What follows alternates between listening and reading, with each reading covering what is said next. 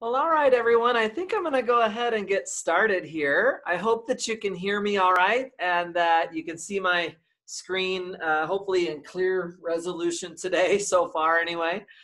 And I hope that you guys are doing okay. We are kind of in the home stretch for the semester at this point. And today I'm going to cover section 9.5. I'm going to just jump right in and do that at the beginning today. It's the second to last section that we have to cover for this semester. So we're going to get that covered today. The very last section that we're going to cover will be next week after your midterm. So we'll worry about that one later. But yeah, so I'm going to cover section 9.5 today, which will be included on your midterm that's next Tuesday. After I cover section 9.5, sort of the second half of our class today, I'll have plenty of time to talk about the midterm. I'll talk about sort of what you should be studying and what the resources are and how the exam is going to be structured, all of that. And then we'll do some group work to practice some of this material in chapter 9, except we won't do it as group work. I'm probably just gonna run us through the problems. And then I'll also take questions on the homework that you're currently working on. So just to remind you, there's nothing due today. The homework that you're currently working on is going to be due on Saturday. And the reason it's not due till Saturday is that half of that homework assignment involves the material that I'm about to explain right now. So we haven't learned it yet, and I want to make sure you have a couple of days to practice it for the homework. So that's kind of the way I'm going to lay out today's class. But I'm going to start the first part of today's class with getting that material covered that we haven't quite covered yet. I want to get that out of the way, and then we'll have plenty of time to cycle back and talk about the midterm and so on. Okay? Hopefully that sounds like a good game plan to you guys. But let's go ahead and get started here. I've got a summary on the board of a lot of the stuff we talked about on Tuesday. So we're trying to solve, of course, this is our linear system. And I've expressed it in this super compact form where we have the derivative of x vector equals a times x. Okay, and A is just a square matrix. And because it's a square matrix, we can try to find its eigenvalues and eigenvectors. And as we saw on Tuesday, miraculously, if we use the eigenpair for the matrix, we can build a solution to our system up here. So here's the way we do it. We just take e to the lambda t times v. And that becomes a solution to our linear system. All right. Now, it is possible that the eigenvalue-eigenvector pair could be complex. We could have complex numbers in there, and we did an example of that also on Tuesday. If the eigenpairs are complex, it is a little bit more complicated than just writing e to the lambda t times v. Instead, you actually have to FLOY it out, okay? You have to actually put the eigenvalue lambda here in complex form, put the eigenvector here in complex form, and then FLOY it out. And I'll just leave it at that for now. But if you need practice on that, of course, the homework for Saturday is going to give that to you. And you're going to find lots of practice problems on that. There probably will be an example on the midterm with complex numbers. So you should make sure you know how to address this FLOY process and to do it correctly, okay? It's not hard. It's a little bit of it's a few steps of calculation, right, to get the right answer. Once we've assembled all of these eigenvalue-eigenvector pairs, we can build the general solution to our linear system in the manner that I've expressed right here in this box, right? So x of t is just linear combinations of the n individual solutions that we have built right here in this box using the eigenpairs, Okay, so using the eigenvalue, eigenvector pairs of the matrix, we can build all of these solutions on the right-hand side of that equal sign. As usual, we just put them into a linear combination, and we've got our general solution. Okay, hopefully all of that is so far so good for everybody. Feel free to interrupt me with questions. You can unmute yourself and just ask a question straight out. Or you can type a question into the Zoom chat. I'll be happy to clarify anything that I can. Okay? So it's pretty simple. We just take the matrix, we find the eigenpairs, and we build the solutions into a linear combination. If necessary, we do the whole Floy process to handle any complex eigenvalue, eigenvector pairs that might show up. Okay? I spent a little bit of time in the last part of class on Tuesday talking about the 2x2 matrix situation specifically, because we can actually draw pictures. It's something called a phase portrait, and we can draw pictures that show the different solution curves. Remember, of course, there are going to be infinitely many solutions to our linear system, and unless we are given initial conditions, those infinitely many solutions are all valid, right? So, and in particular, you see that you have different constants, C1, C2, C3, and so on, that are going to give you those infinitely many different solutions. And we can draw them on a phase portrait. And I drew an example in detail of a saddle point on Tuesday. So if one of your lambdas is positive and one of them is negative, you get a saddle point. Okay, but you can also get other things, right? If both of your lambdas are positive, we'll get what's called a source. If both of the lambdas are negative, our phase portrait is going to look like a sink. Okay, so saddle, source, and sink, depending on the eigenvalues and whether they are positive or negative. We could also have, a pair of complex eigenvalues. And in that case, we really have to look at the real part of that complex number, the A part, right? So the A is right here, the real part of the complex number. Depending on whether that's greater than 0, less than 0, or equal to 0, we're going to have some kind of like a spiral. Either an unstable spiral, this is a spiral that goes outward from the origin point, or we could have a stable spiral, which tends to cycle towards the origin. Or if A is equal to 0, we just trace out a periodic behavior that just retraces over and over itself endlessly, and that's just called a circle. Okay, so we have 6 different types of phase portraits.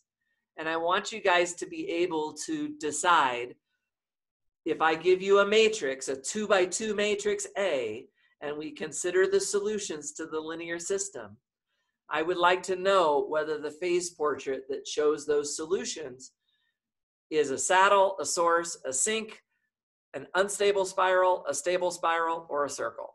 Okay? Notice that to decide that, you only need to know the lambdas. You don't have to have gone through the whole process of solving the system. You just need those eigenvalues. Okay, so yet again, eigenvalues are playing a very important role, not only in linear algebra, but now in the differential equations that we're studying here at the end of the semester. Okay, so this is just a quick recap of what we did on Tuesday. Does anybody have any questions for me so far on what we've said here on the whiteboard? Okay, we're going to practice some of this in a group work later on today after we take a break later into the class period. But for right now, I'm going to move forward.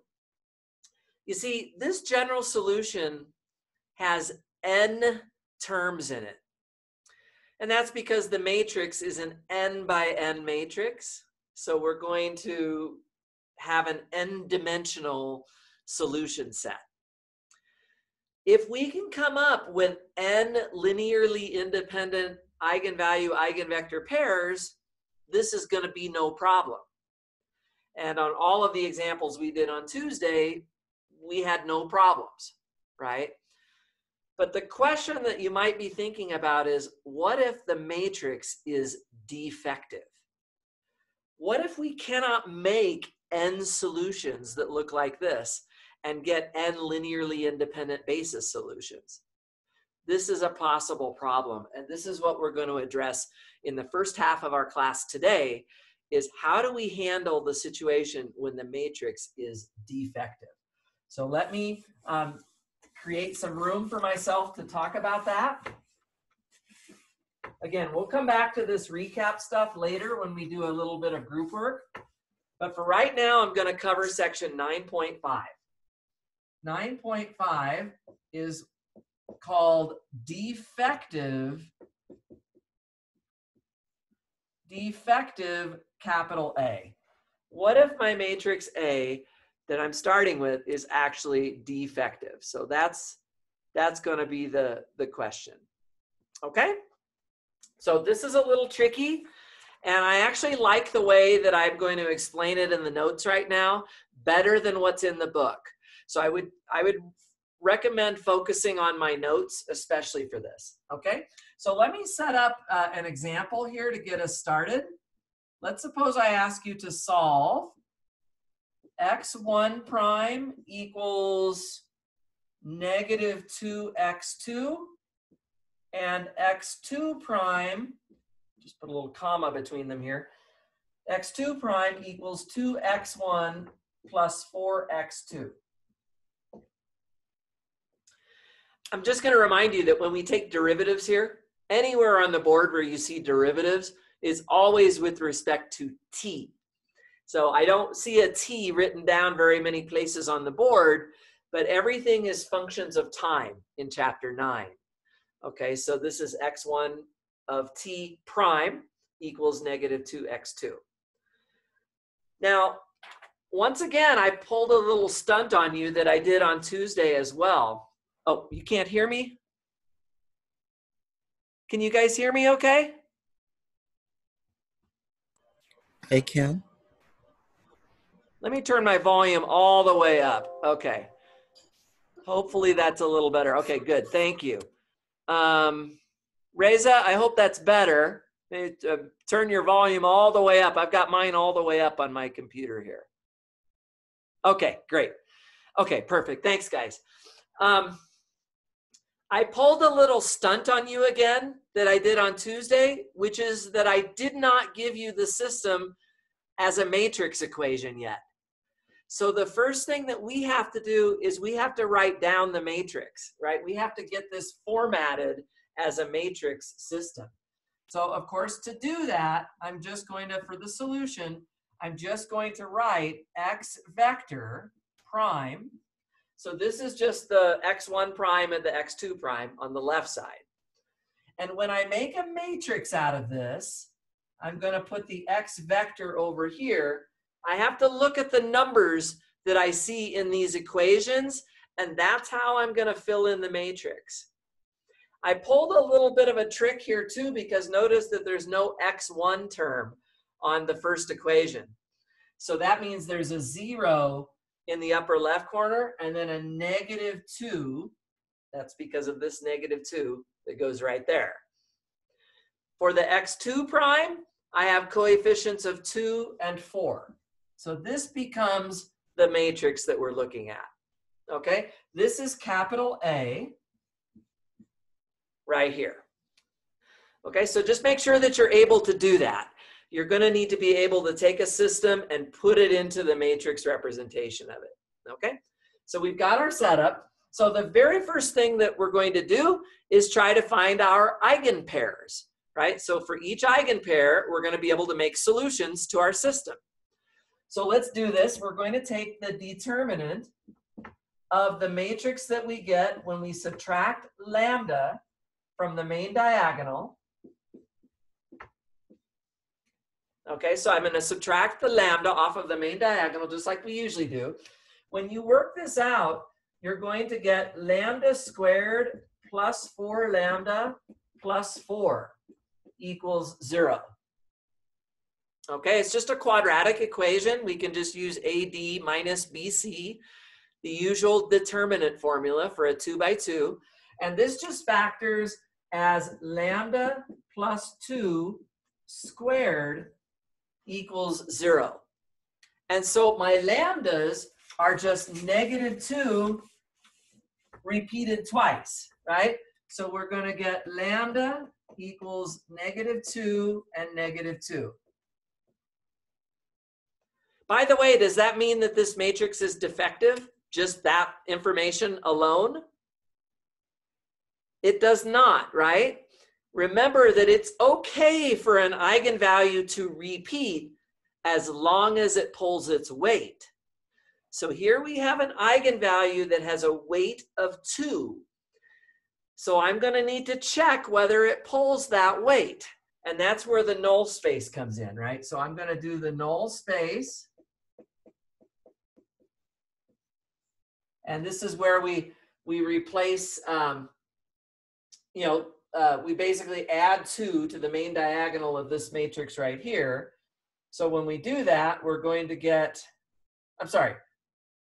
Yeah, that's right.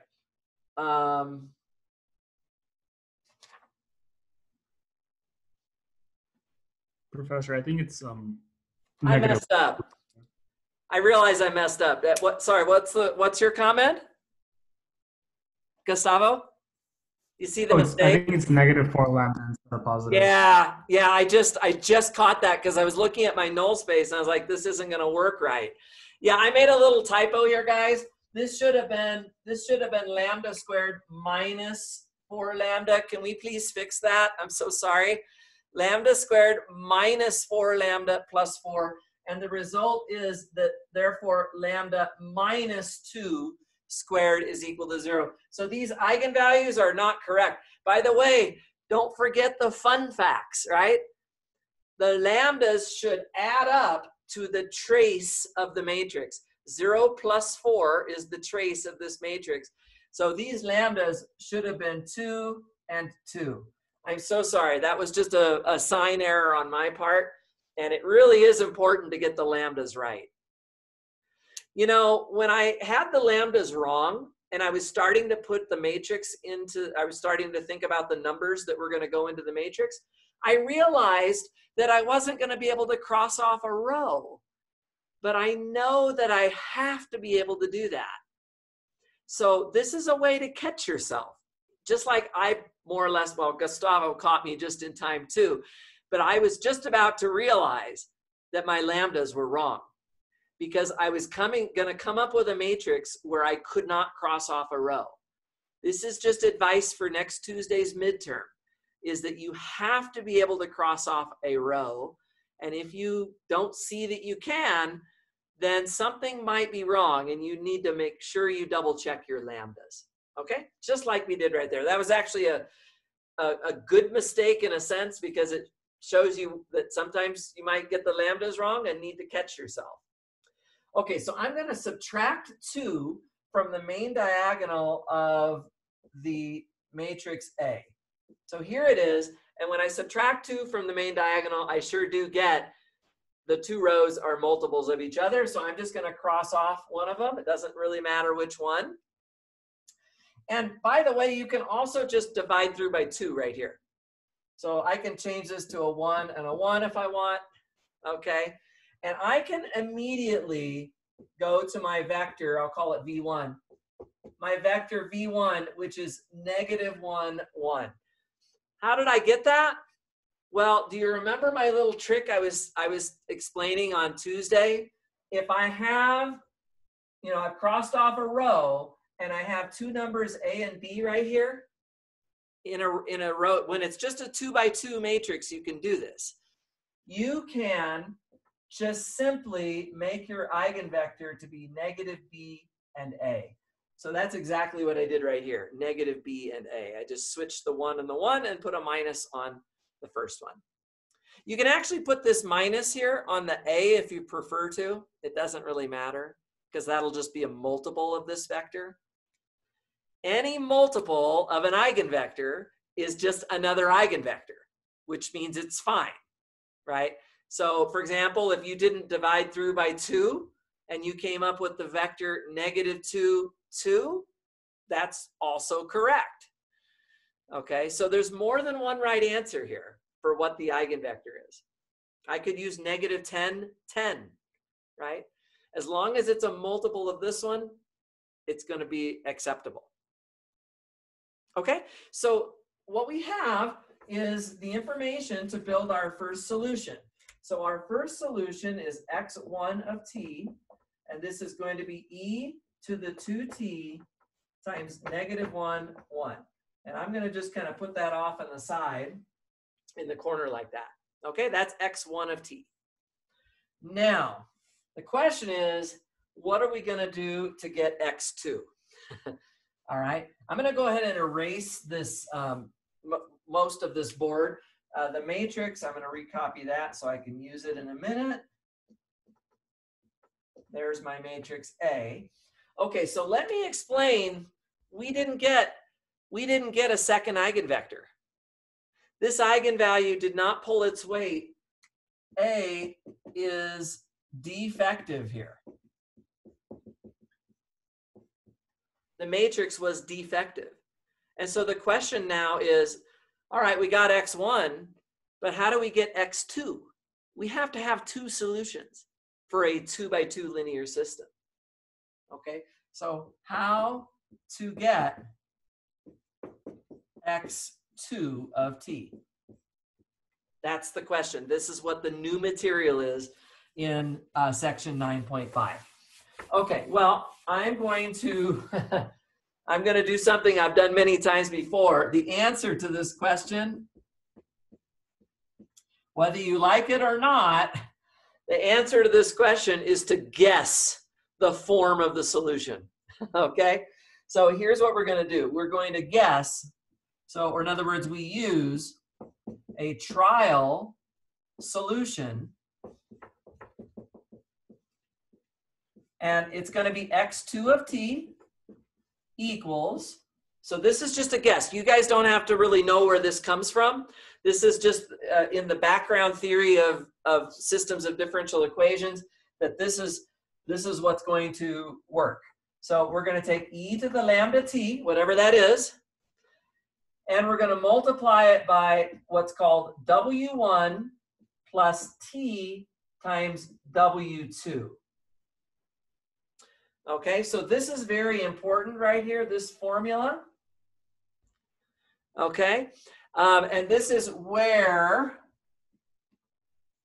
W1 and W2 are to be determined. And I'm going to show you right now how to determine them. Guys, when we were back in chapter 8 and we had a repeated root to the auxiliary equation, you might remember, you know, like if we got something like r equals 2 and a 2, we would have like, you know, e to the 2x, and then to handle repeats, remember how we were stacking x's in front of whatever we had before? Okay, it's just not that simple in chapter 9. We can't just take this first solution up here and stack a t in front of it. That turns out not to work. So we have a slightly more complex trial solution that we're going to have to live with in chapter 9. And this is the form that it's going to have. You're going to want to know this general form right here, this box, because this is really critical. Now, how am I going to determine what W1 and W2 are? I'm going to show you right now. We are simply going to plug this proposal into our linear system. So we're going to plug x2 into x prime equals ax. So this is our big problem we're trying to solve in chapter 9, x prime equals ax. We're going to plug x2 into it and see if it tells us what W1 and W2 are. So I have to take the derivative on the left side. So I'm going to take the derivative of this thing right here, okay? So the derivative of x2 is going to be the first term, that's e to the lambda t, times the derivative of the second term with respect to t, that's just W2. okay, plus the second term, which is the part in parentheses, times the derivative of the first term. So lambda e to the lambda t times w1 plus t w2. Okay? This is just the product rule. This is just literally there's a multiplication right here. We're just doing a multiplication in this x2 trial solution. So we're taking the derivative of that. The first term times the derivative of the second, plus the derivative of the first term times the second. And that is supposed to be equal. I'm going to set that equal to capital A. So now I'm looking at the right side, capital A times x2. So A e to the lambda t times w1 plus t w2. Hopefully you guys can read that okay. They're a little bit tight on the board space there. Okay, we're gonna try to study this equation really quickly and figure out what happens. Notice that all of the e to the lambda t's can be totally canceled, right? You've got one in every single term, so just go ahead and cancel them. The next thing I'm gonna do is I am going to sort of match up the left side and right side of this equation, okay? So let me come back up to the top and do that. What I have on the left side, I'm going to group it like this. I have W2 plus lambda W1, and then I have plus T times lambda W2. Okay, so that's just multiplying out everything here on the left side. And on the right side, I'm going to multiply that one out as well. I have A W1 plus, I think I am going to just get rid of this for the moment. I'll rewrite this information back up here in a minute. But I just need a little bit of room to derive this. T times A W2. Okay, so I've just kind of cleaned up this equation at the bottom right here. And this is what I get.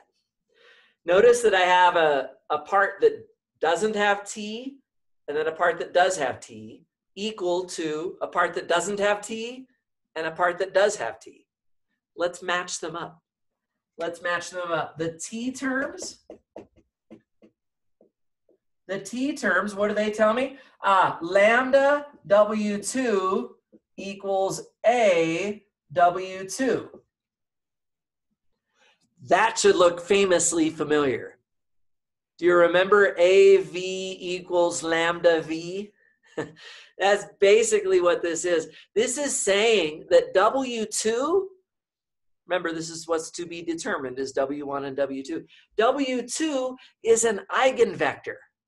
Okay, so that's good information to know. And then we also have the other terms,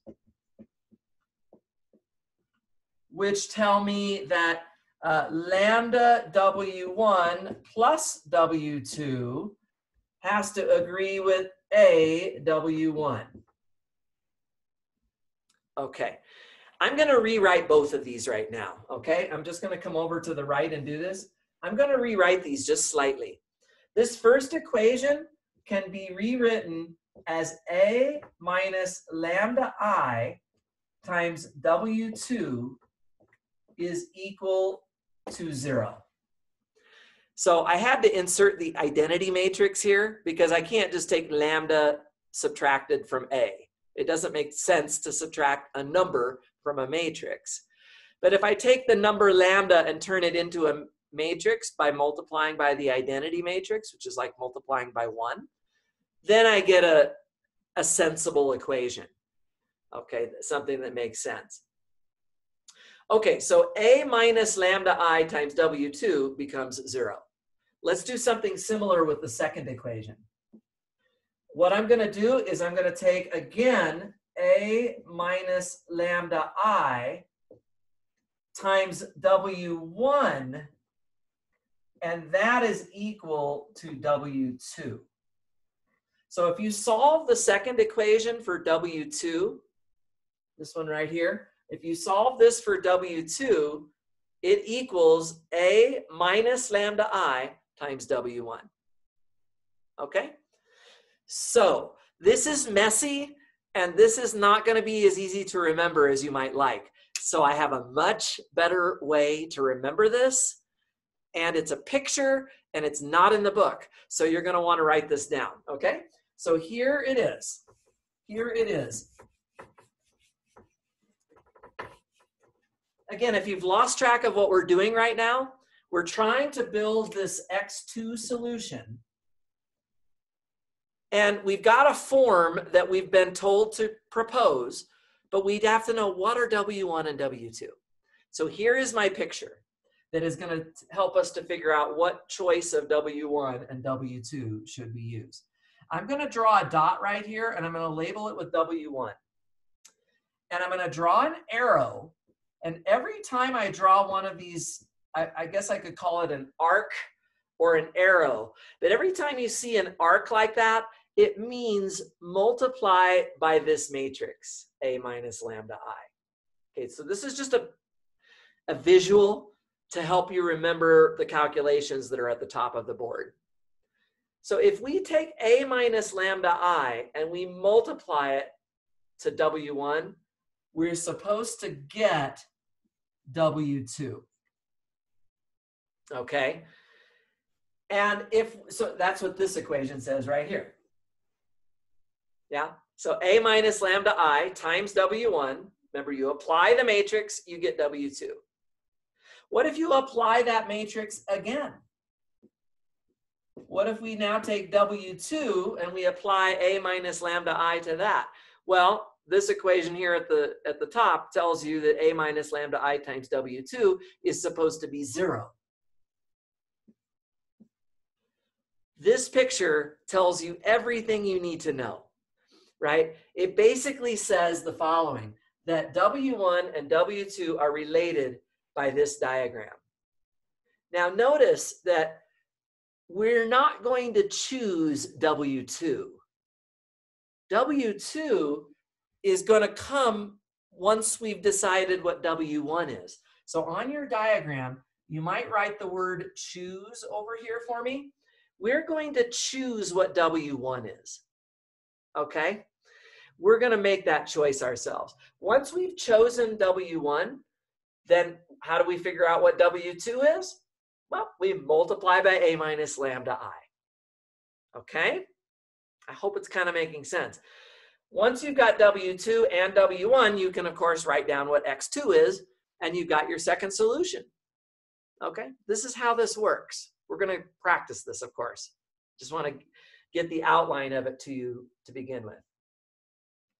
Now, how do you choose W1? Like, what are the rules about how to choose W1? Well, the first rule is that whatever you choose W1 to be, it should at least survive this first matrix. It should survive long enough to give me a W2. And by the way, I don't want W2 to be 0. Because if it turns out if W2 becomes 0, then you're going to lose this second part of the solution over here, and your X2 is actually going to basically be the same as the X1 that we got for the first solution. We don't want that. We need a second linearly independent solution right now. So please do not choose W1 to be something that will immediately collapse to 0 right away. It really just means choose W1 to be something that will survive this matrix. When I say survive this matrix, I just mean when you multiply by this matrix, W1 does not become 0, right? Or to use another language, W1 is not in the kernel of this matrix, if you want to think about linear transformations, right?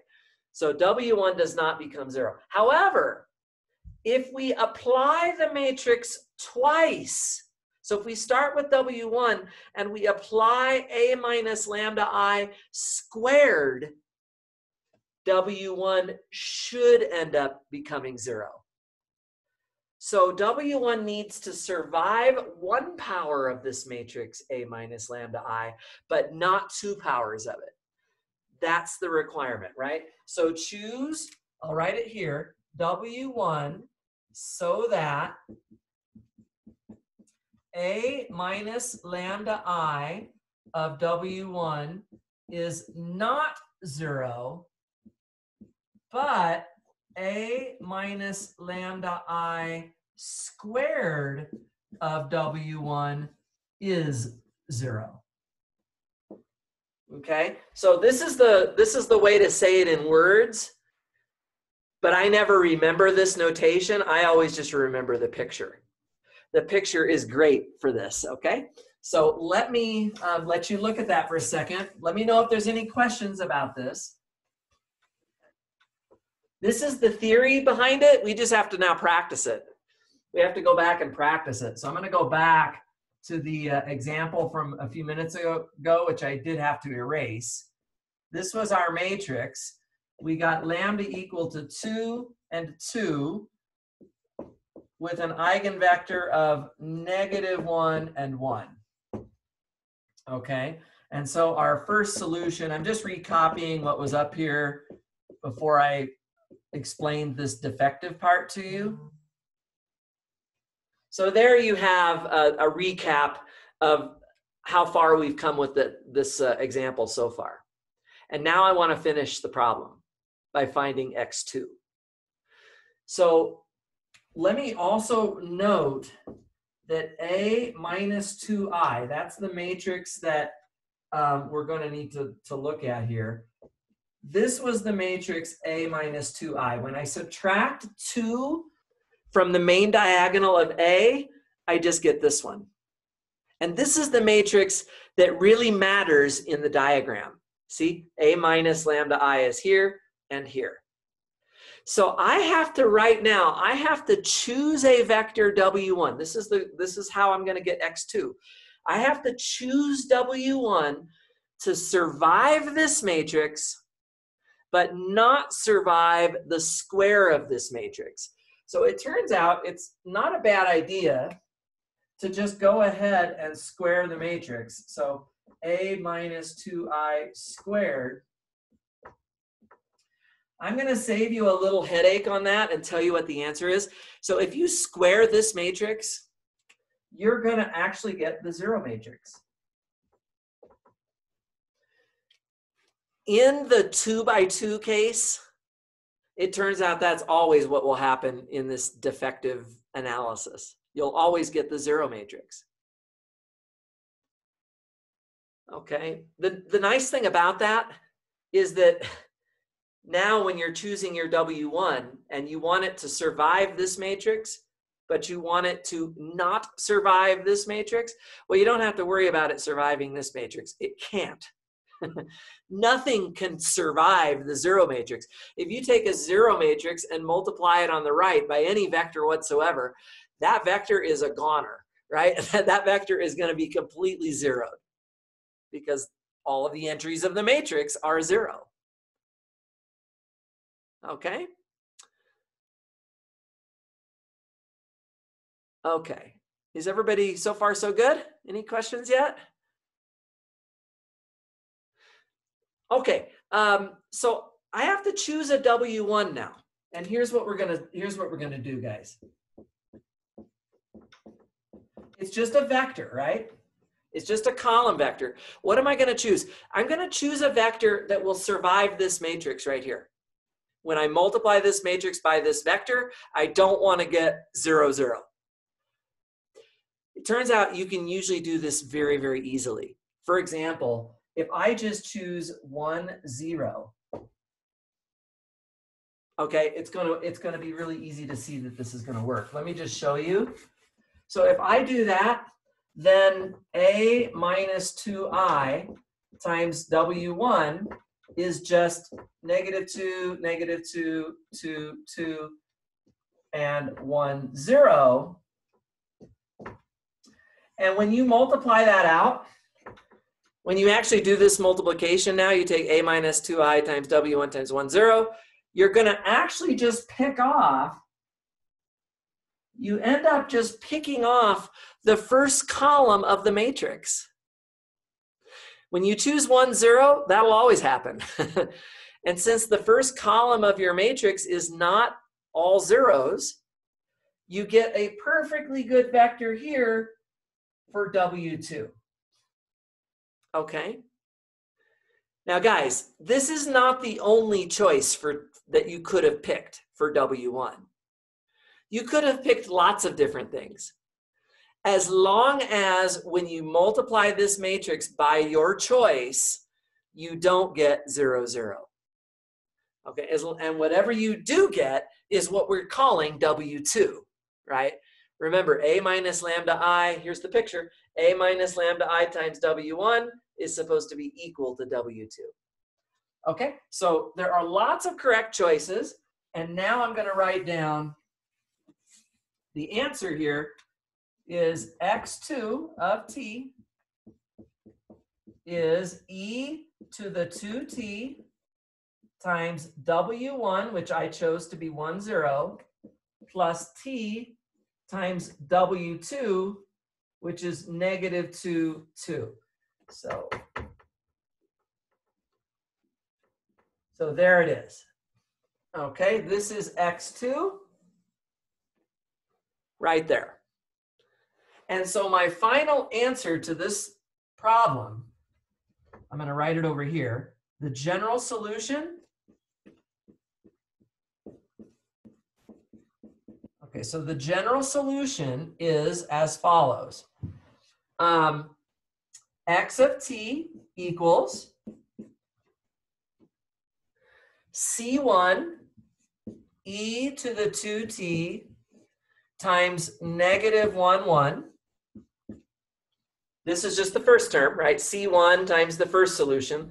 Let me just pull this in a little bit for you here. Okay, so C1 times the first solution. The first solution is just what I'm copying from this box. And then plus C2 times the second solution, which is just right over here. E to the 2t times 1, 0 plus t times negative 2, 2. Okay. Guys, you might remember that when we were deriving the W1 and the W2, we made the observation that W2 is supposed to be an eigenvector. Look what we got for W2 here in this example, right? Negative 2, 2. Do you see that that's just a multiple of the eigenvector V1 that we had gotten originally? Yeah, so that's not a coincidence. This W2 vector, when you calculate it, is always an eigenvector. And in this problem, all of the eigenvectors are just the multiples of negative 1, 1. So getting negative 2, 2 for W2 should be reassuring.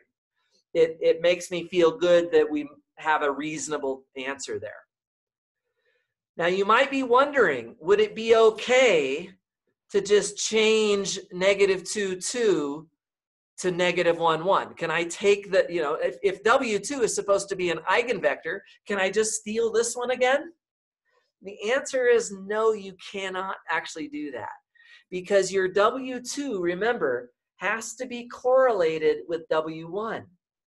So if we chose W1 to be 1, 0, and we do this calculation for what W2 should be, we have to live with it. We have to leave W2 exactly as we find it. We can't change it to some other multiple. So that's why you saw me leave this as negative 2, 2. I didn't change it back to negative 1, 1 again in the second part of my solution here. Okay, are there any questions on this example? Okay, I'm going to do a couple of 3x3 examples now. By the way, in this section, I will not ask you anything bigger than a 3x3. Okay, I'm going on record. I'm not going to ask you to do defective linear systems for matrices larger than 3x3. Now that has an interesting consequence because that actually means that there will be no complex numbers in this section. Because think about it. To have a defective matrix with complex eigenvalues, what would you have to have? A plus and minus bi repeated at least twice, right? You have to have repeats in order to have a defective matrix. So your matrix won't be defective if there's no repeats. And so for complex numbers, a plus bi, a minus bi, if they repeat, we get another a plus bi, a minus bi, and that's 4 lambdas now, which means your matrix would have to have been at least 4 by 4. So I'm kind of actually, by telling you that I will only ask you for 2 by 2 and 3 by 3 examples, I'm basically promising you that in this section at least, you won't see any complex eigenvalues. There will be no complex numbers to deal with, okay? But let's look at the 3 by 3 case to see what can happen there. There are a few changes for the 3 by 3 case that I want to go through with you real quick.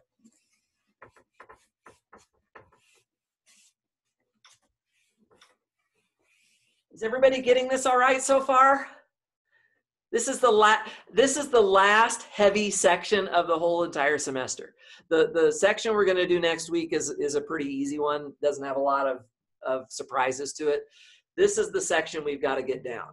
Okay, and we've got to get it down before our exam. So let me talk about the case of a 3 by 3. So if A is a 3 by 3 defective matrix.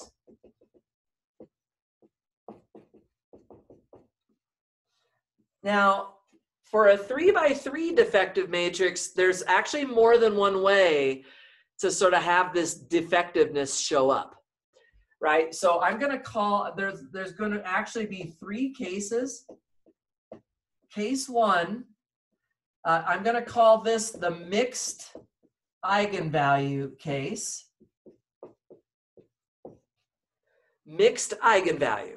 And what this is where you have lambda 1, and then you have another lambda that repeats. So I'm going to say maybe lambda 1, and then lambda 2, and lambda 2. And we get our eigenvector v1 right here that goes with lambda 1. But let's suppose that the second eigenvalue does not pull its weight. Right? Let's suppose that that happens. In this situation, how do you get your solutions to your linear system? Remember, you have to have 3 solutions now. In a 3 by 3 problem, you'll have 3 terms in your general solution. So we're expecting 3 terms. What are they going to be? Well, x1 of t, that's just going to be e to the lambda 1t v1. Okay? And then x2 of t, well, that's just going to be e to the lambda 2t v2. And then how am I going to get my third solution here? Well, that's where we have to use the material that we've just been learning. So for x3, we're going to need e to the lambda 2t times w1 plus tw2. And it's exactly the same diagram that we just used on the last 2 by 2 case. So this is how you handle the mixed eigenvalue case. You just basically go through, write down these 3 solutions. You will have to do your whole W business to get that third solution. That's case 1. All right, case 2 is the one that I usually will refer to as regular. So it's like a regular defective scenario. What is this scenario? This is the scenario where we get the same lambda 3 times, okay?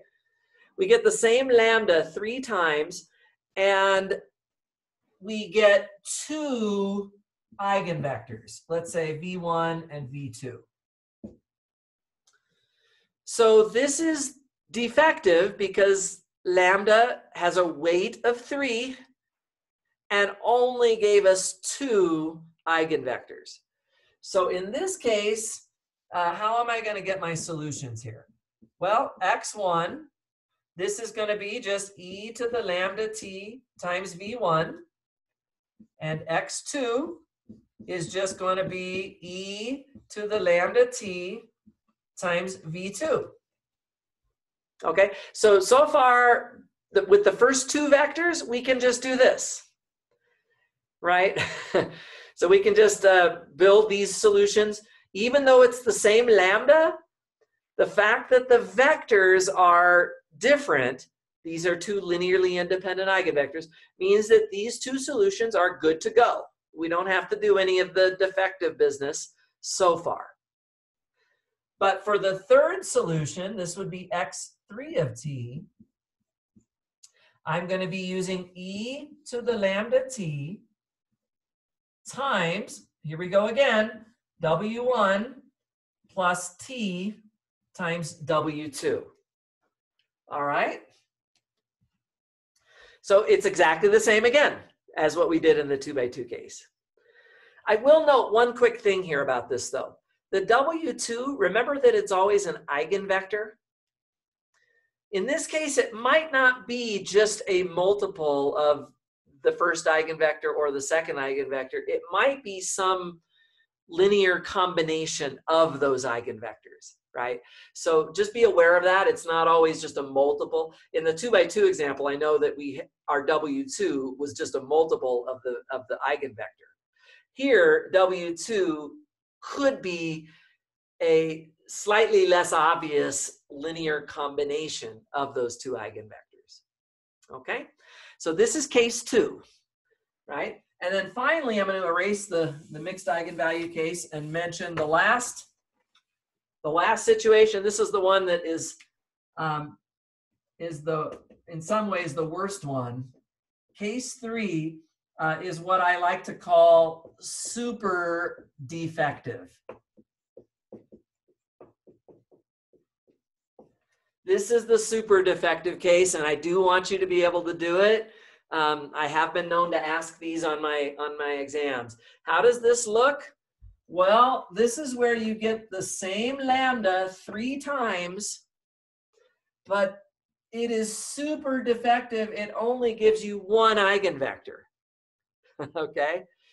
So how do you handle that situation?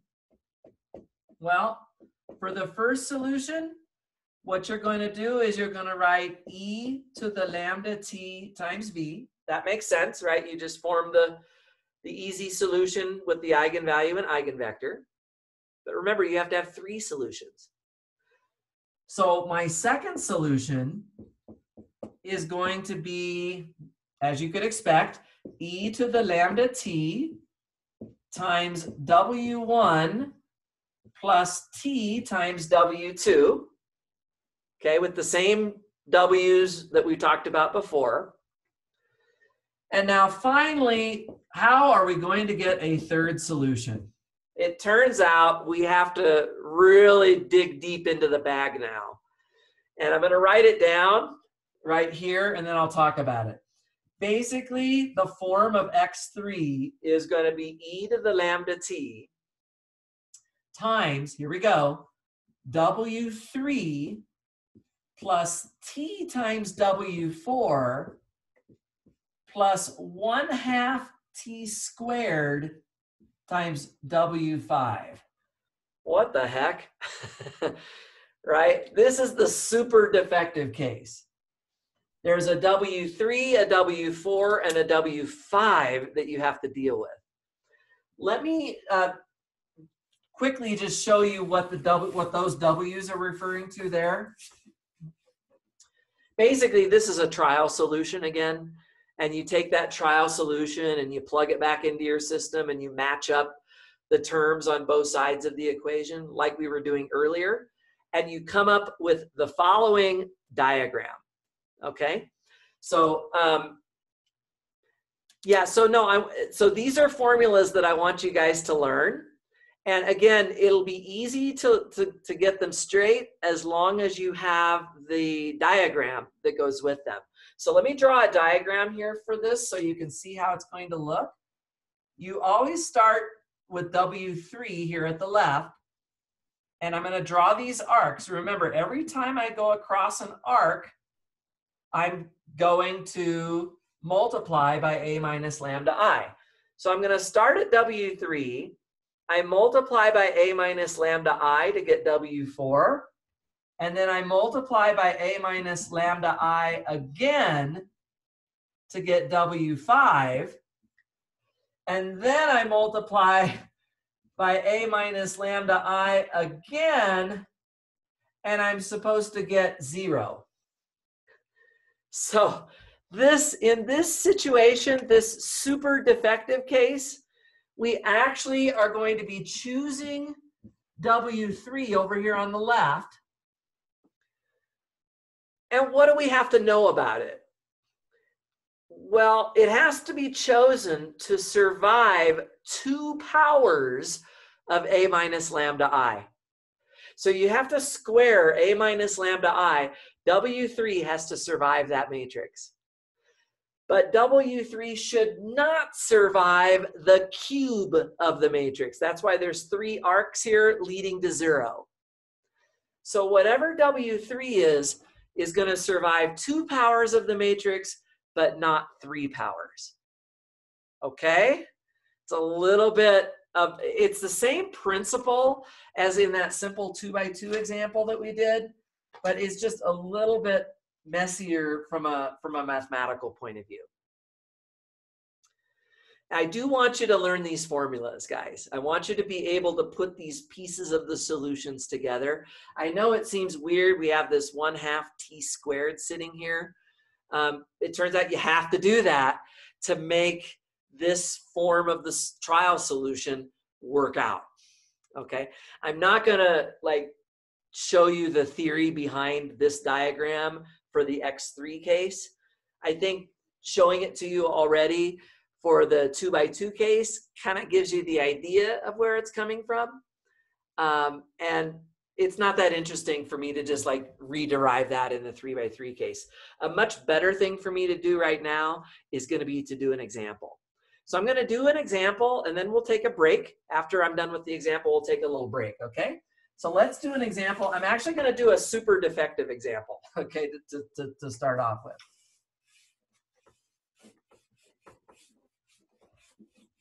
Okay. Again, if you need to look back at any of this, I am recording today's class, so you'll be able to do that. So here's an example. Solve x prime equals, and well, let me just write it this way. X prime equals ax, where capital A is the following matrix. Here it comes. -1, 1, 0, and -2, -3, 1, and 1, 1, -2. Okay, let's try this problem. This will be a great chance to practice what we've been learning. And this is the kind of thing I could put on a test next week. So let's really try to get the handle on this one. Now, this matrix does not have very many zeros in it. So I'm just going to give you a hint here, and I might do this next week as well. I might basically tell you the lambdas. Actually, what I'm going to do is I'm going to tell you, let's suppose I told you these 2 lambdas, just these 2. Would you be able to figure out the third one? Have to remember back to chapter 7, right? We have the fun facts for our eigenvalues. You really want to know those for next week, right? So the reason is that the trace of this matrix, is -1 plus -3 plus -2, which is -6. So that means that my 3 lambdas have to add up to -6. And so absolutely my third lambda is also -2. Okay? Got that. So we've got our lambda. Let's do our null space. And let's find out what kind of a situation we're in here. I'm going to add 1 to the main diagonal of this matrix. I'm sorry, I'm going to add 2 to the main diagonal of this matrix. So when I do that, when I add 2 to the main diagonal of the matrix, I'm going to get that null space right there. So this matrix, by the way, we need to keep track of this one. This is A minus lambda I. In other words, this is the matrix A plus 2I. It's definitely not invertible. You can see that the third row is a multiple of the first row, so I'll cross it off. If I do my row operations here, I'm going to take I'm going to take 2 times the first row and add it to the second row, and I'm going to get something like this. Okay, so just add 2 times the first row to the second row, and this is what you end up with. And now you can pretty quickly see that your eigenvector, right? If you use a t on the z variable, the y variable is just the negative of that, which would be -1. And then if y is -1, then from the first equation, x is 1. So your eigenvector is 1, -1, 1, and that's the only eigenvector. This is super defective, right? The same lambda 3 times, but only 1 eigenvector. Super defective. This is super defective. All right, so there you have it. So in the super defective case, you know, I'm going to have to work pretty hard to get my solutions. Now, of course, we know one solution, right? We can write, maybe I will, it's problems like this where I really wish I had a larger board. There's my matrix. Let me put my first solution right up here. This is just going to be e to the -2t times 1, -1, 1. Right? This is just e to the lambda t times v. So that's x1. Now, to figure out x2 and x3, we're going to need all of that w business that I was explaining earlier. So for that, you know, I'm going to need to find powers of this matrix, right? So I'm going to need to work out, down here I might do that, a plus 2i squared. I'm just going to square this matrix. And I want to be clear about this. I cannot square the row-reduced version. I have to actually square out the original matrix before I did any row reduction. So it's just literally this matrix that we came up with times itself. Okay, and I'm going to basically skip working this all out. I'm just going to tell you what the answer is here. So you're just taking this matrix times itself. And I just want to emphasize again, it's this matrix A plus 2i, not the row reduced version. Do not use the row reduced version to figure out the square of the matrix. So when we square this out, here is what you'll get. I'll just ask you to take my word for this one. -1, 0, 1, 1, 0, -1, and -1, 0, and 1. Okay? So that should be correct if I have done my math properly. Yeah, that looks good to me. Okay? And we also need to cube this matrix. So there's a little bit of work here.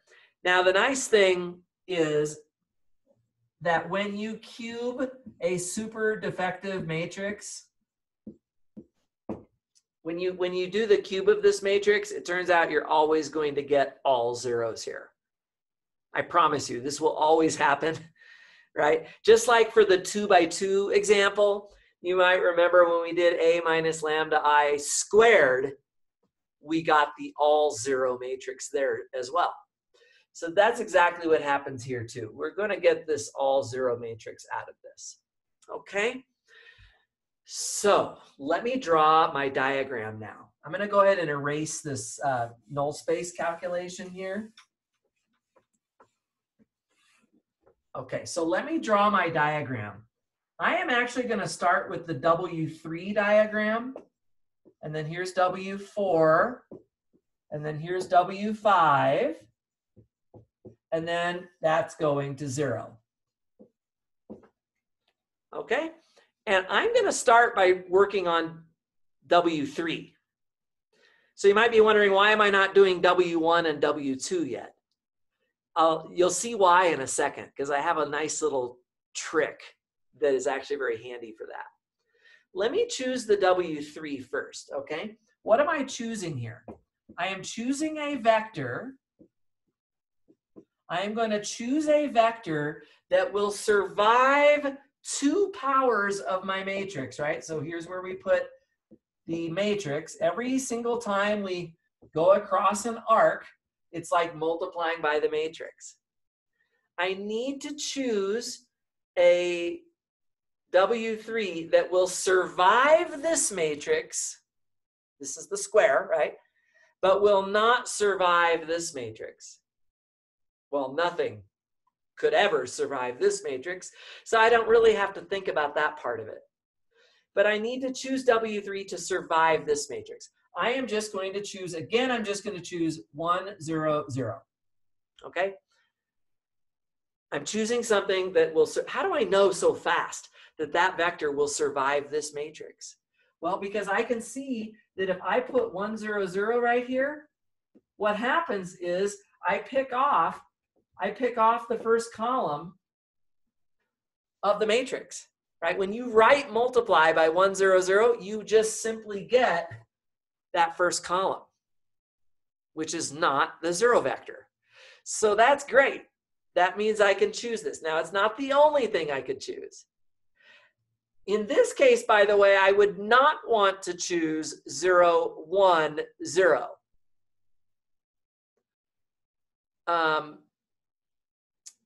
Let me see. Rayuko, I see you have a question. Shouldn't the 0 be a 1? Oh, yeah. Over here, you mean?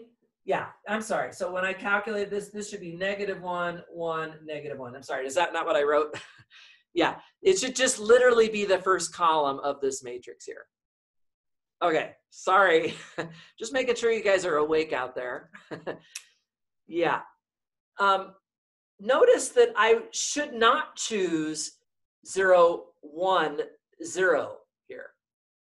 What would happen if I chose 0, 1, 0 and I put that right here, 0, 1, 0, I would be picking off the middle column of this matrix, and that would be bad, right? That would be all 0 on the far right, and we don't want to get the 0 vector over here.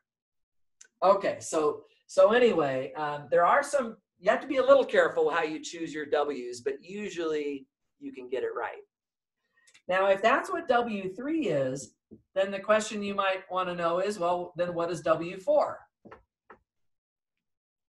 Follow the picture, right? We're going to take A minus lambda I. Now that means I have to take the matrix A plus 2I. So that would have been this matrix right here. And I have to multiply that by 1, 0, 0. And when I do that, I pick off the first column of this matrix. So there is W4. 1, -2, 1. All right, and what is W5? W5 is, well, W5 is actually what you get when you apply A minus lambda I squared to 1, 0, 0, which is actually what I just did right here. This is A minus lambda I squared times 1, 0, 0, which is W3. That's going to give me W5. So W5 is -1, 1, -1. Okay. So what do I have then? By the way, notice that this W5 is again an eigenvector. You see that it's just a multiple of the eigenvector that we got originally when we found that first solution. It's just the negative of this vector. So this is not a surprise, right? W5 has to be an eigenvector, and it's just a multiple of this eigenvector. So what do we have now? What we have is x3 of t. Notice I have not talked about x2 yet. I have to come back. I'm going to say something about that in a second. So x3 of t is e to the negative 2t times w3, which is 1, 0, 0, plus t times w4. W4 is 1, negative 2, 1, plus, you remember the formula? 1/2 t squared times w5, which is negative 1, 1, negative 1. Okay, so there at the bottom of this board is what w3 is. Okay, so this is just e to the lambda t times w3 plus t times w4 plus 1/2 t squared times w5. Now, what about x2? What about the second solution? This is a little hint in the super defective case. If you lop off the left arc and you focus on just this part of the picture right here, you actually have a diagram that would apply for W1 and W2. You remember the smaller diagram that we used originally on the 2x2 matrix?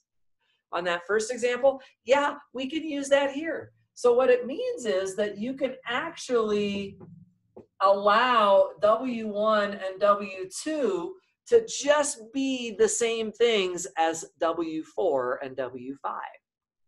You don't have to start over again to figure out W1 and W2 if you've already done W3, 4, and 5. So I'm going to take advantage of that, and x2 of t is going to be e to the negative 2t times W1. I'm going to replace that with whatever W4 was, which is 1, negative 2, 1, plus t times W5, which is negative 1, 1, negative 1. So that saves you from having to, search for W1 and W2. You can just ignore the first arc and realize that the rest of the diagram looks the same as the one we drew earlier for W1 and W2. Okay, so guys, the board is a bit of a mess. Does everybody see? Here's x1, here's x2, and here's x3.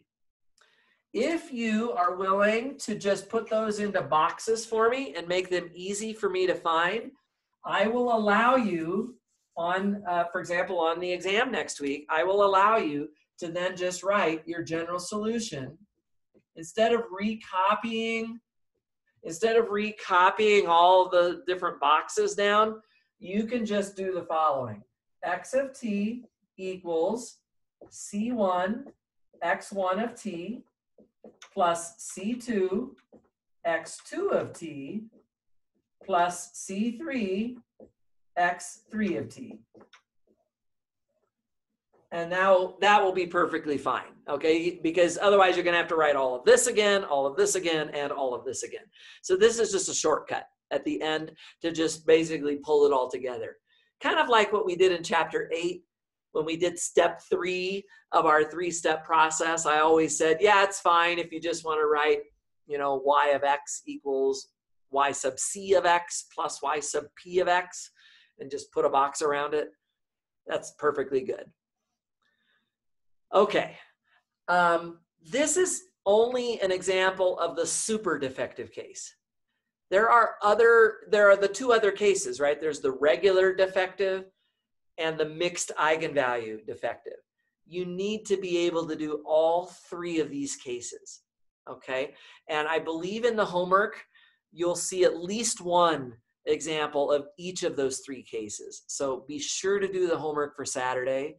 And I was gonna do another, so I have a video. Okay, this is the other thing I was gonna mention.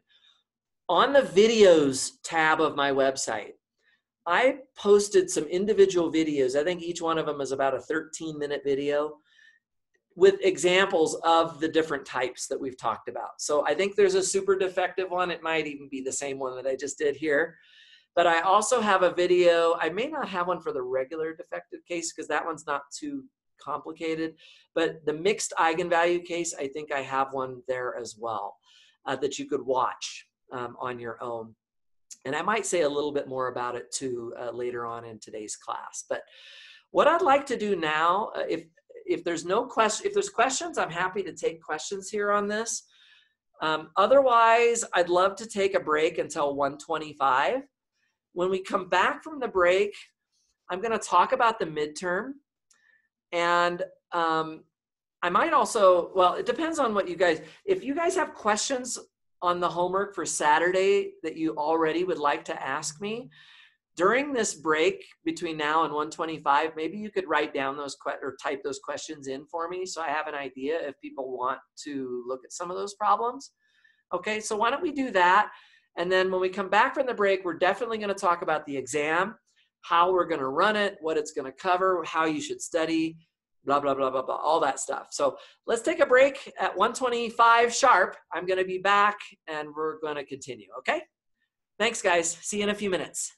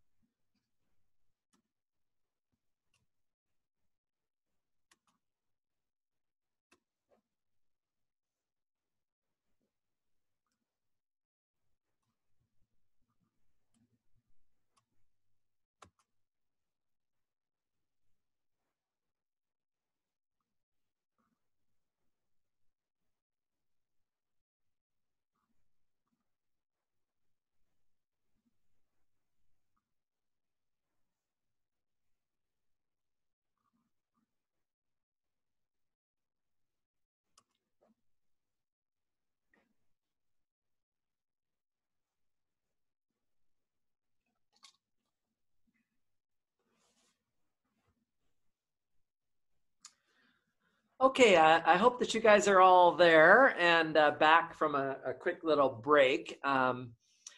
Yeah, so what I'd like to do with the 25 minutes right now that we have is talk a little bit about the midterm and how things are going to work. So I started by writing it on the board, but I'm going to quickly in a minute, I'm going to share my screen with you, and we're just going to do it a slightly different way. Our midterm is next Tuesday, and I'm going to try and run it almost exactly the same way that we ran the second midterm, if you remember, which was right before spring break. What that means is I'm going to be emailing you guys the midterm shortly before noon, before our class time on Tuesday. I'm going to try to have it over to you by 11:40, 11:45, somewhere in there. I'm sending it to you early because I don't want you to lose exam time while you're trying to print it and get yourself set up with that and getting into your email and everything else.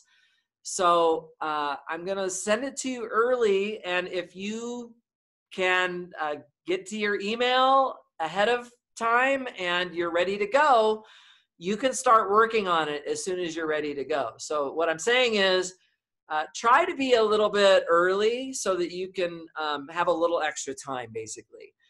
And also, in case there's any glitches with the email or with technology in any way, shape, or form, you know, you'll have time to get that solved before we're actually taking the test.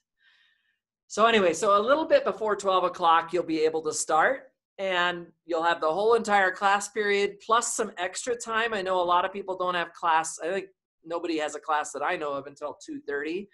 So I'll let you work until 2:25, but remember also that at the end of the exam, you're going to need to compile your solutions into a file, a PDF file that I should get one PDF from you dropped into a Dropbox folder. So I'll be sharing a Dropbox folder with you for the midterm. I'll probably send it over the night before or something, or the morning of, but you'll have a Dropbox invite to submit that file into that Dropbox folder.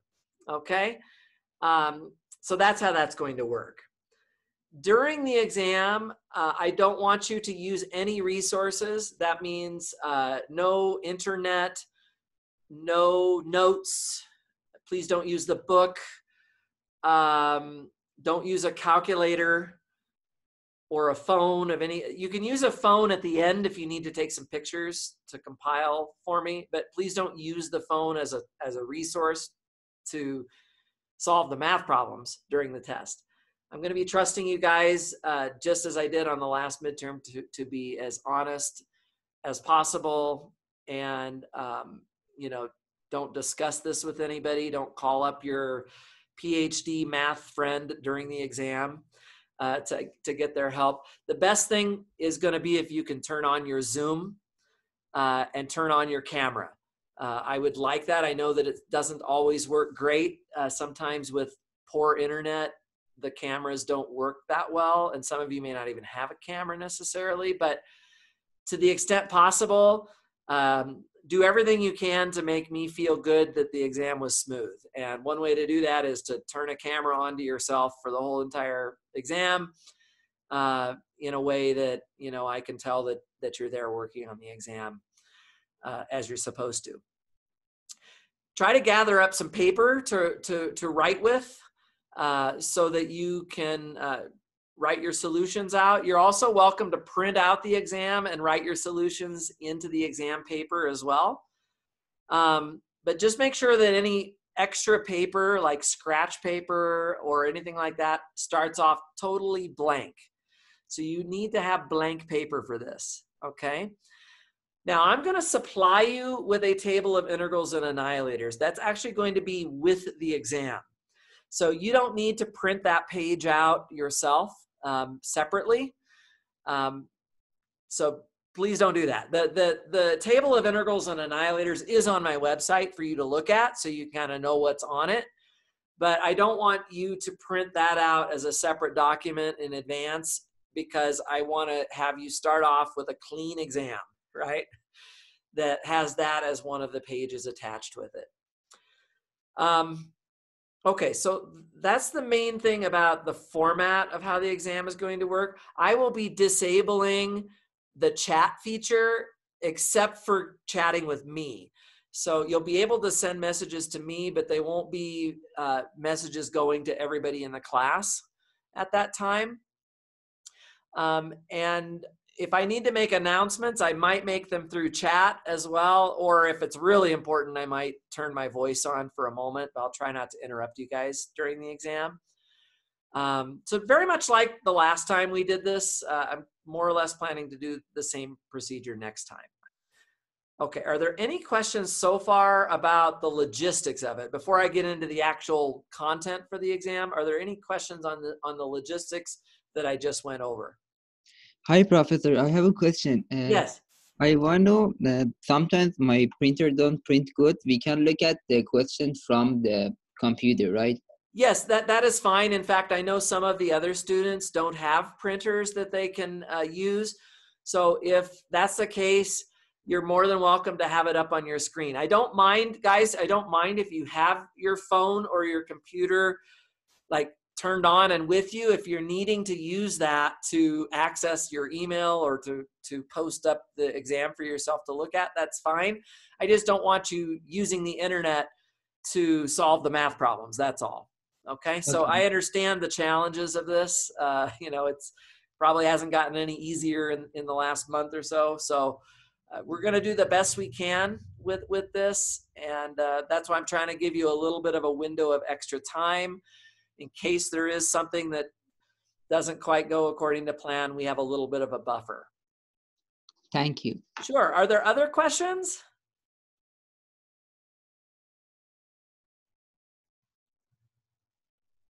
Okay, if that's clear, let me just talk a little bit about what the exam is going to cover.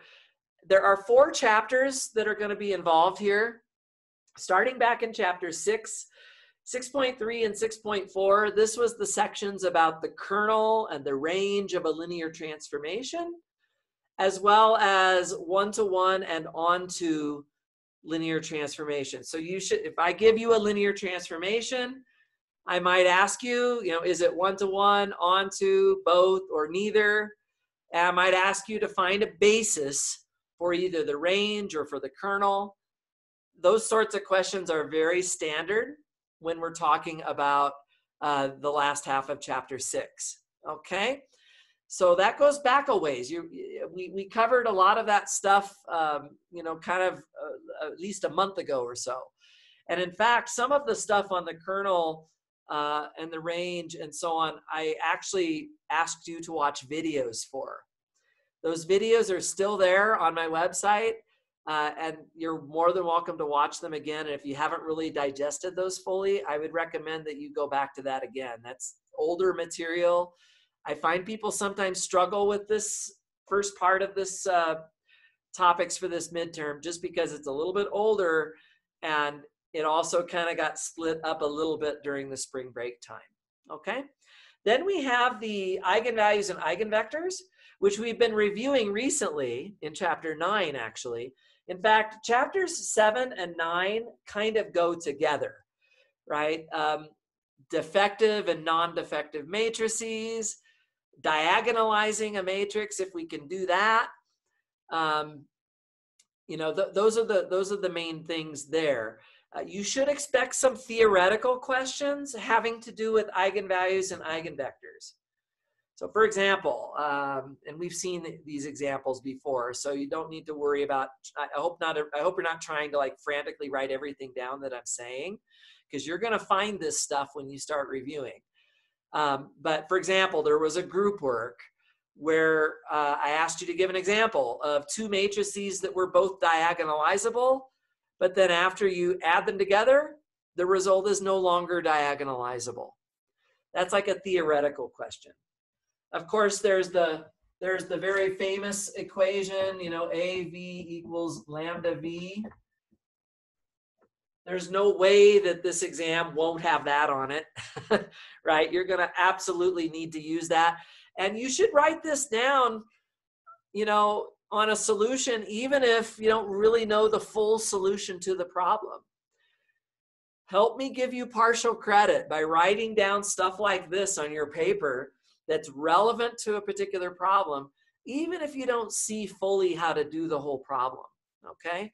These sorts of things will help you get some partial credit. Then we move into chapter 8. Chapter 8 was fairly recent, and I don't think it's quite as hard for most people. You need to know the annihilators and variation of parameters approaches to solving higher order differential equations. That's really the most important thing. Remember, an nth order linear differential equation is going to have n linearly independent basis solutions, right? It's going to be n dimensional as a vector space. So you're going to be using the auxiliary equation, for example. That's one way to get those basis solutions. And then if it turns out that it's a non-homogeneous equation, you would use either annihilators or variation of parameters to determine that particular solution. Okay, so don't forget the three-step process, right? Step 1, find the complementary function. Step 2, find one particular solution to the non-homogeneous equation. And then step 3, just write down the final answer. Okay, so that's something that we've practiced a lot, okay, in recent times. I might ask you to check that some functions are linearly independent. We have a Wronskian for that. Remember, we just learned recently about something called the Wronskian. And so, of course, you can use the Wronskian to test for linear independence of those functions.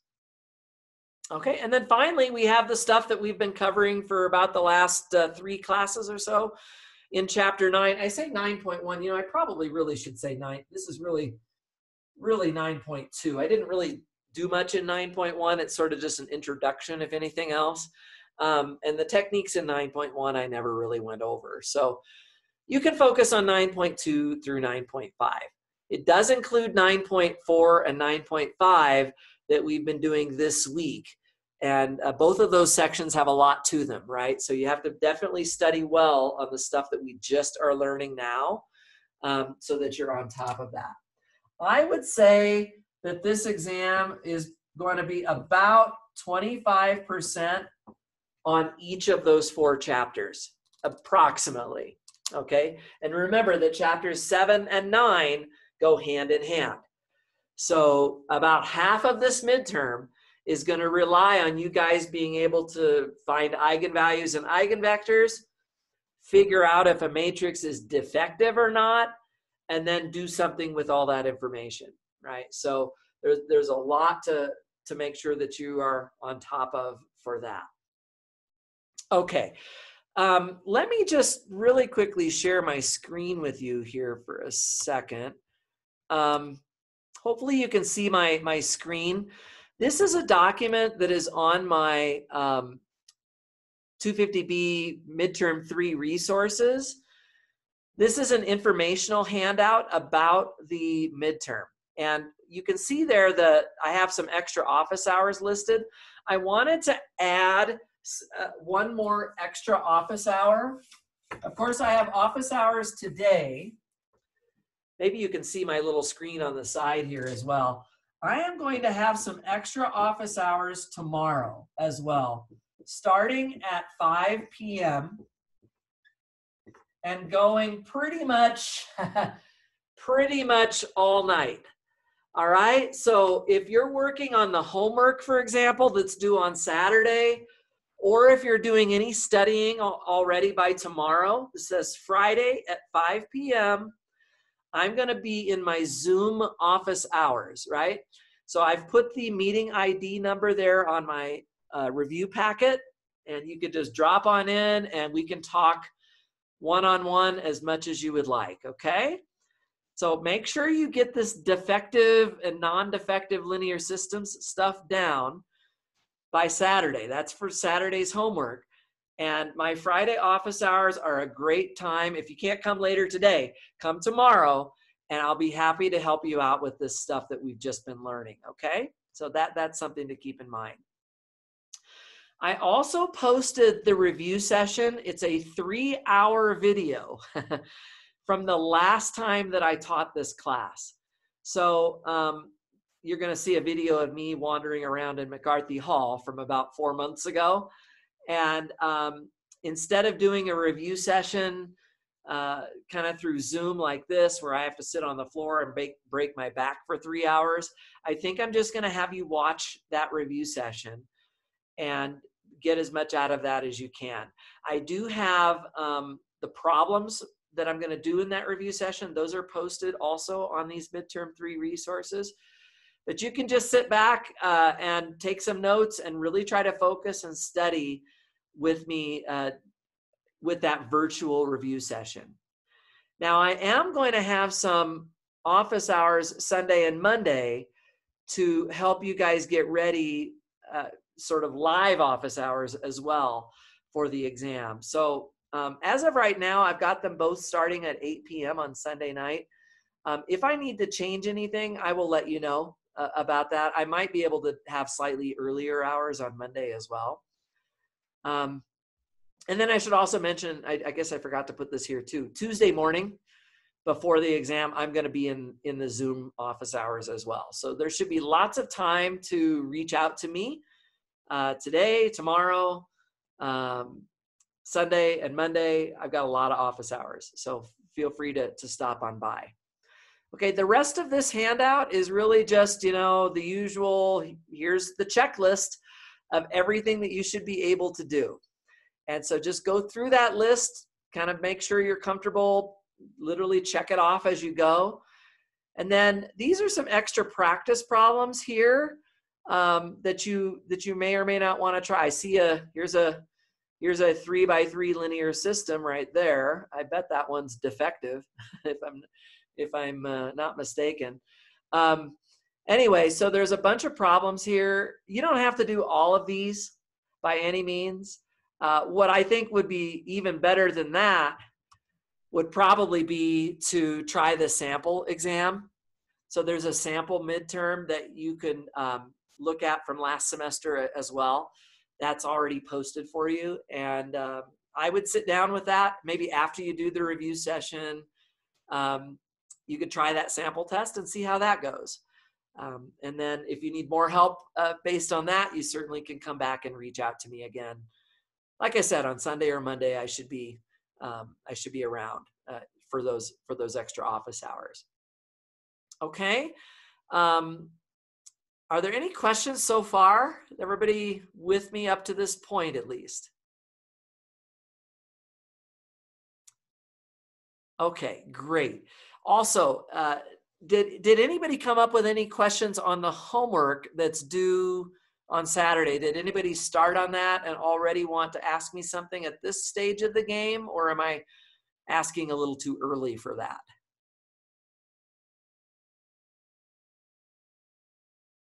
Nothing at all? Okay, if not, oh, there is a question. Okay, yes, Aaron, number 20 on section 9.4. Again, before I get to that really quickly, let me go back. I just want to show you one other thing. I'm sharing my screen with you again here. Let me see if I can find it. If I go back to my website again, I've posted here, you can see, hopefully, there's a practice quiz on chapters 6, 7, and 8. I would recommend that you look at that. And also, here's the midterm review stuff down at the bottom. So the review session and the 3 hours of video is down here for you guys to look at. So be sure to look at that. The other thing that I believe that I went through this in that review session video is this group work number 15. I'm not going to have time today to go through this. I had been intending to do that, and I'm not going to have enough time. So you guys should probably try this one on your own. Or as I said, I think I did go through it in the review session as well. You can see that I've got some 2x2 linear systems here, and I'm asking for things about the general solution and the phase portrait. It's mostly on chapter 9. And so I'd recommend that you take a look at that. Also, one other thing if I go back, yeah, let me go back here. In the 250B videos, hopefully you guys are getting the same screen that I'm showing. If you scroll down to the bottom of my videos, you see down here these last videos at the bottom, you're gonna probably wanna watch this 13-minute video on your own, the one that says mixed eigenvalue. The super defective one here that's underneath that I'm highlighting right now, I actually that one I did go over with you guys a few minutes ago before we took a break. But there are a couple of things about the mixed eigenvalue case that are worth watching that will catch you a little by surprise if you didn't watch it. So I would recommend spending 13 minutes later on watching that video, okay? So it's down on the bottom of the videos tab of my website. Okay, and you'll probably notice when you do the homework that there's a mixed eigenvalue problem there, and you'll see what I'm talking about. Let me look at problem number 20, section 9.4. This is 9.4, number 20. We have a 2x2 linear system, and the coefficient matrix is this one right here.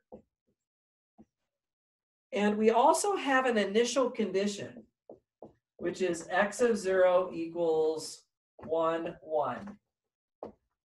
Okay? And they're asking us to solve the system, basically. Okay? So the first step is, of course, to find the eigenvalues. So I'm going to subtract lambda off of the main diagonal of this. And you're very quickly going to realize that your lambdas, when you set the characteristic equation to 0, or the polynomial to 0 here, that you get lambda equals plus or minus 4i. Right? Plus or minus 4i. Can somebody tell me right now what the nature of the phase portrait is going to be? Is it going to be a source, a saddle, a sink, an unstable spiral, a stable spiral, or a circle?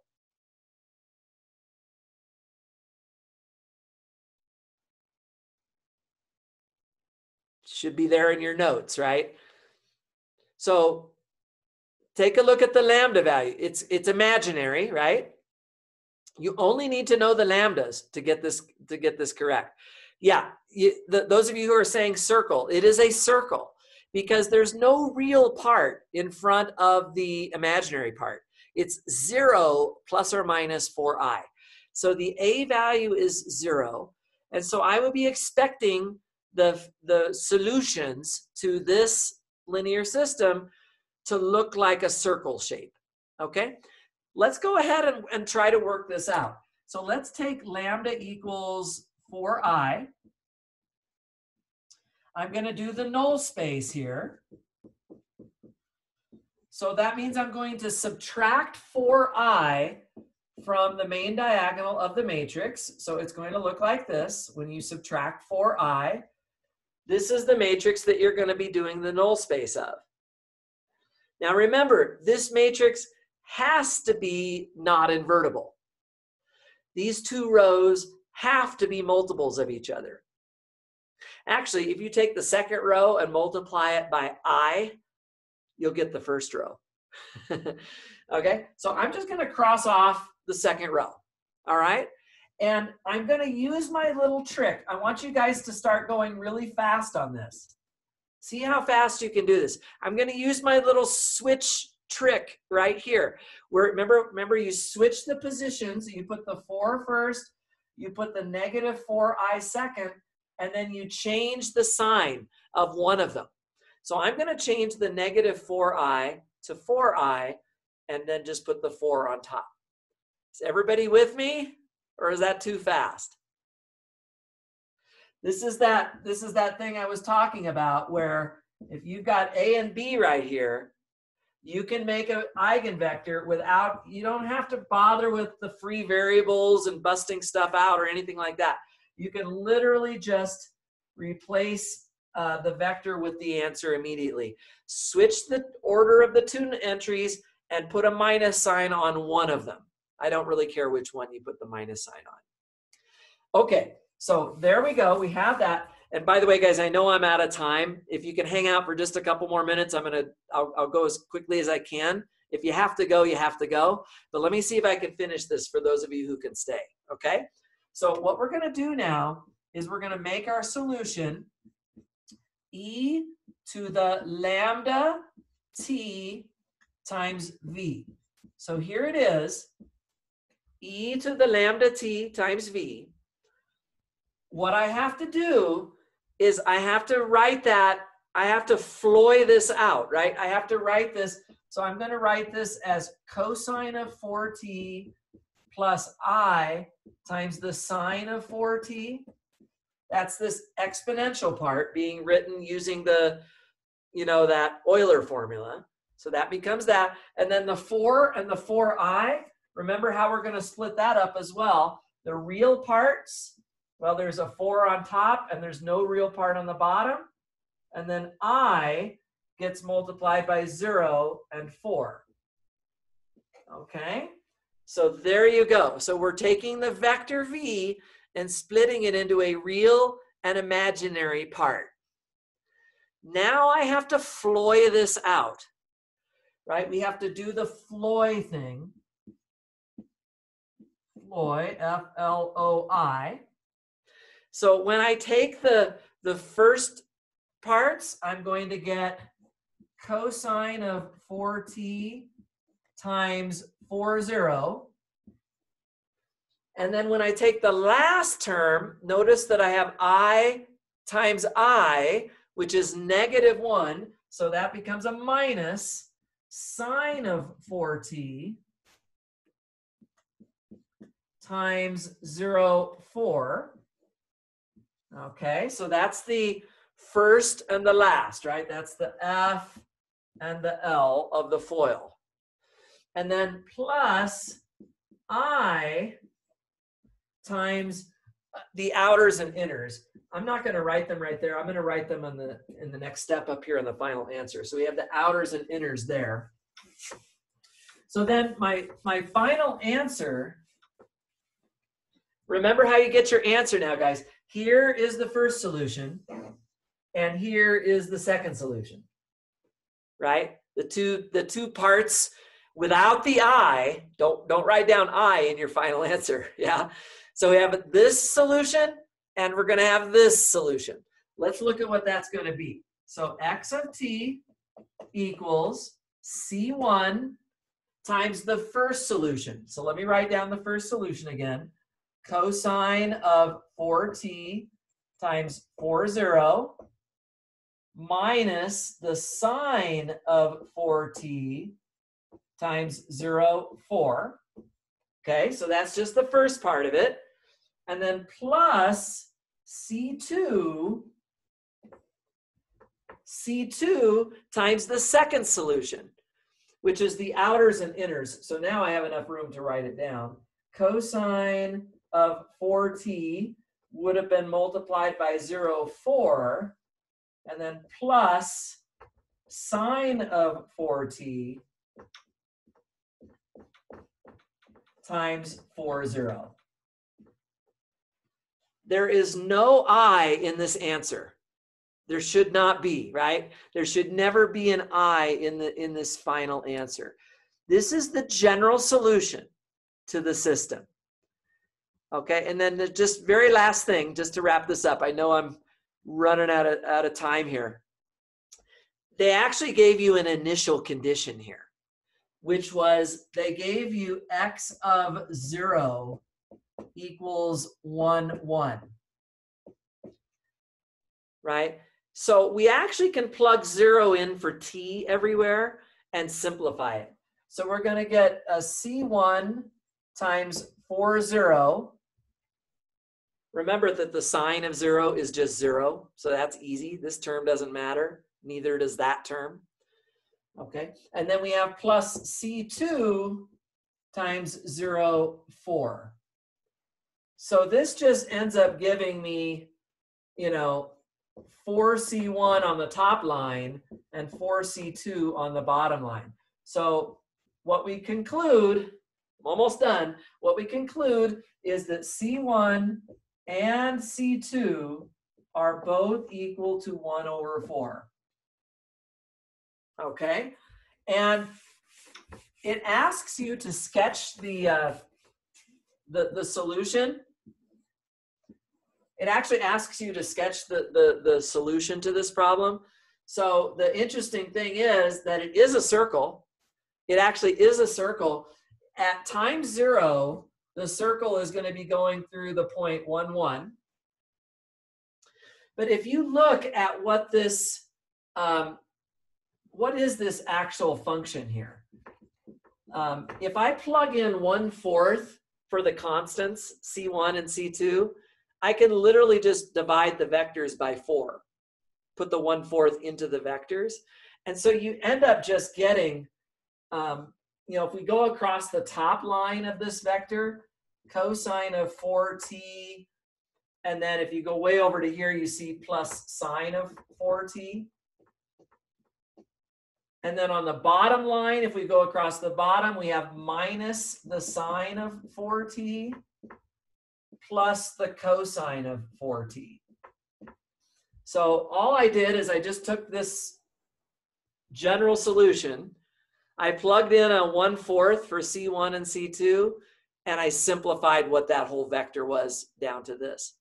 And it turns out that if you call this first slot x1 and you call the second slot x2, it turns out that x1 squared plus x2 squared, it turns out, you can check this, I won't do it right now, but x1 squared plus x2 squared is just equal to 2.